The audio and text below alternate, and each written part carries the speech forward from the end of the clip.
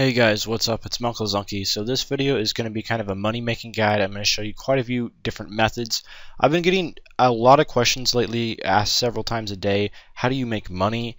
How I make my money is something that I've touched on in so many videos, but in this video I'm going to be showing you guys some methods where you can kind of try it out yourselves and see if it works for you and if this is a way that you'd like to make money. I tried to keep these methods fairly low requirements, so most of them you can do with having a pretty low level account. Some of them require stats or quests that you might have to work for in the future, but if you really want to make the best money in the game, you're going to have to put some effort into gathering the stats to be able to do that. But anyway, I am showing methods in this game that are up to 4 mil an hour and aren't very hard to do without a whole ton of requirements. And I also tried to put in a few methods that aren't very well known, so I'm guessing that even if you are an experienced player, some of these things you either didn't know about or didn't know that they were this good of money per hour. Anyway, I hope you guys enjoy watching the video, and I hope it helps some of you out that really struggle to make money. So the first method I'm going to be showing you guys is making unfinished potions. These can be done with any herbs. I just got to tell you guys, before you start, check the GE prices because some potions are better than others. You can make money without a scroll of cleansing, but it's not very good money per hour. If you really want to make bank using this method, you're going to need a scroll of cleansing, which costs 20,000 dungeoneering tokens, which isn't too hard to come by. You can get that at a fairly low dungeoneering level in the mid 60s, so I figured for a lot of you guys this can be a great way to make money. So it just completely depends on the prices, how much money you can make, but in my testing, my slight amount of testing, I found that I made about 25k and it took about 30 seconds flat. So there are some GE limits in the herbs, so you can only buy a certain amount of herbs per hour, but at the same time, if you can really stock up on those herbs, you can make absolute bank making these unfinished potions.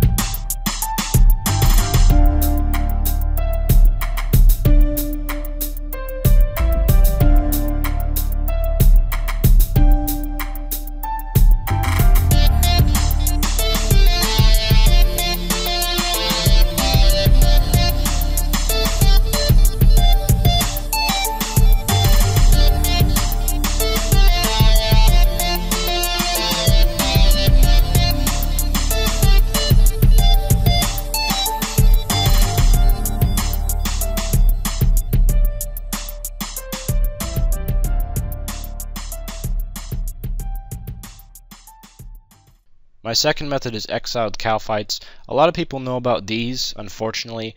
They're also a very good way to gather blue charms, but at the moment the chitin scraps that are used to repair the dragors are worth a ton of money and are selling at very, very high prices on the GE. So you just want to kill these things. Also, the quest Desert Treasure is extremely important, so if you don't have that quest you can still get there, but you have to teleport to the desert city of Palnavnich and then run south. It's just a bit of a farther run.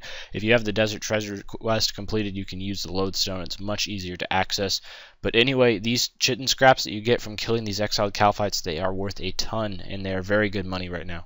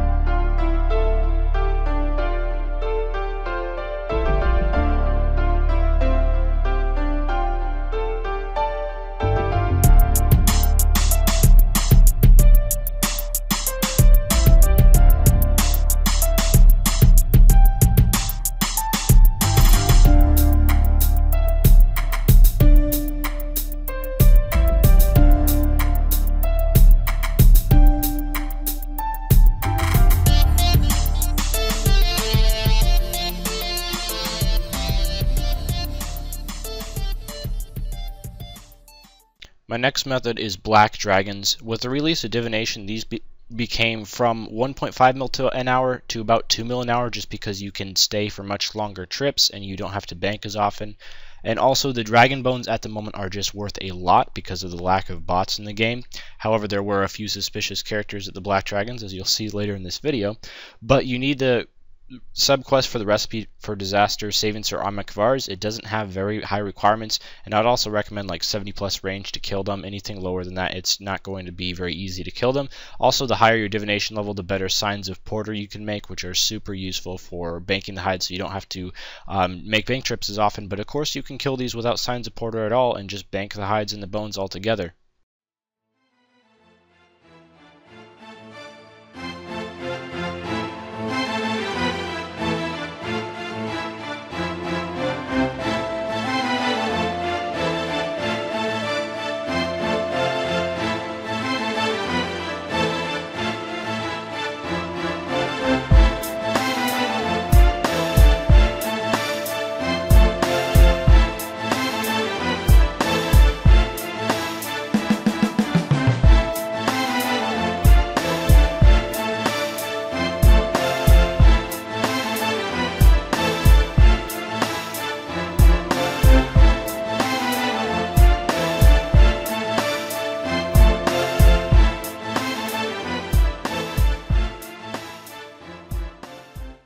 My next method is legit rune crafting, and not many people know this, but crafting cosmic runes at 59 rune crafting or above is actually 1.5 to 2 mil profit an hour right now. It is extremely good money, so I would recommend checking this out if you want a way to train rune crafting that's just really...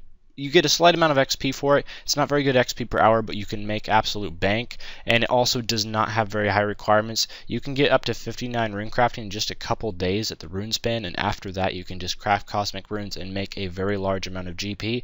And this is also non-combat, so if you're a skiller or someone that doesn't really like to do combat all that much, of course if you're a skiller you can't really go in the abyss, but you get what I'm saying here.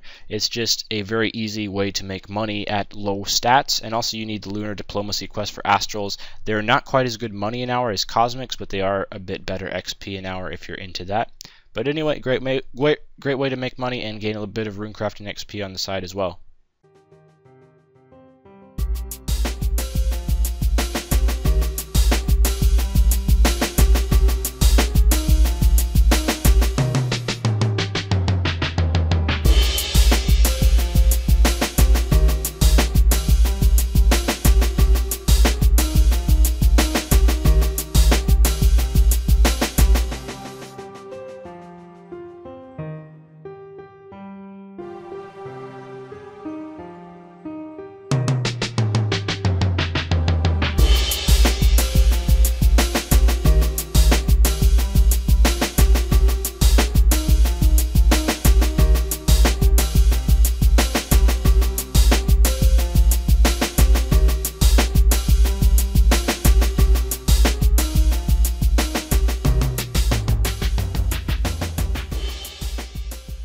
Next is Ascension monsters. In this video I'm going to be showing you Rorarius. I also have a guide for Gladius, which are better XP and charms but worse money an hour. I will leave the link to that guide in the description, so if you're interested in better XP, better summoning XP an hour, and slightly less GP an hour, check out the guide in the description.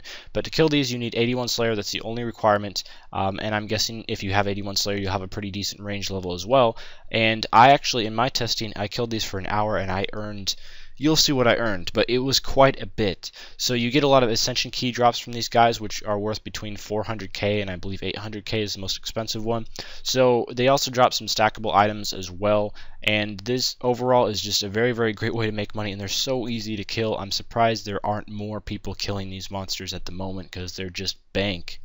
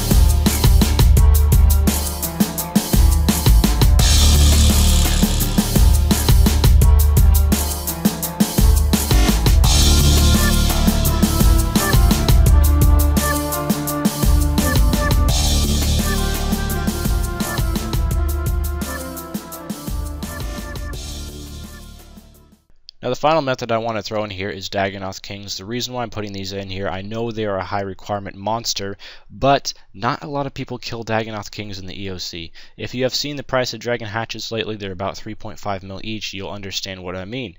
Not a whole lot of people know how to solo them. A lot of people think they're very dangerous. They're obviously very easy before the evolution of combat. However, they're quite doable after the evolution of combat as well. So if you're a high-level PVMer, you're getting tired of Bandos, you're getting tired of Nex, and you still want to make pretty good money, up to 5 mil an hour at max stats, check out Dagannoth Kings. I'm going to have, again, a link for these in description. I made a very detailed, in-depth solo guide on how to kill them. So just check out that guide if you're interested on an alternative to doing God Wars Dungeon or Queen Black Dragon. You're getting bored of those, but you still want to make decent money. These are a great alternative. Thank you for watching the video, guys. This is going to be all there is to it. And just remember, even though I showed you a lot of good money-making guides in this video, there's always Slayer, which can be great money, as you can see from my Slayer tab here.